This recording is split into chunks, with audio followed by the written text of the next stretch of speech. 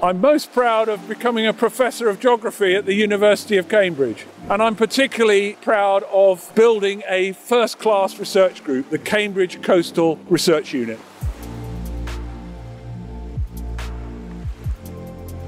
Hi, I'm Tom Spencer. I'm Professor of Coastal Dynamics at the University of Cambridge. My area of specialism, all aspects of coasts.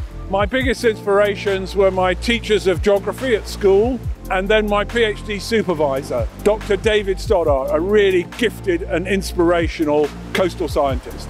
Well, I think the biggest problems that we need to solve in coastal science, clearly we have to engage with the climate crisis, but we have to do that in such a way that we don't just think about the physical and biological aspects of the crisis, but also the human aspects and how human beings engage with climate change.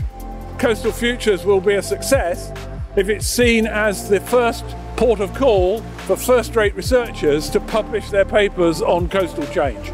It's backed up by a fantastic editorial board of very experienced academics and rising stars, and I'd like to think it's going to be the journal for the discussion of coastal futures.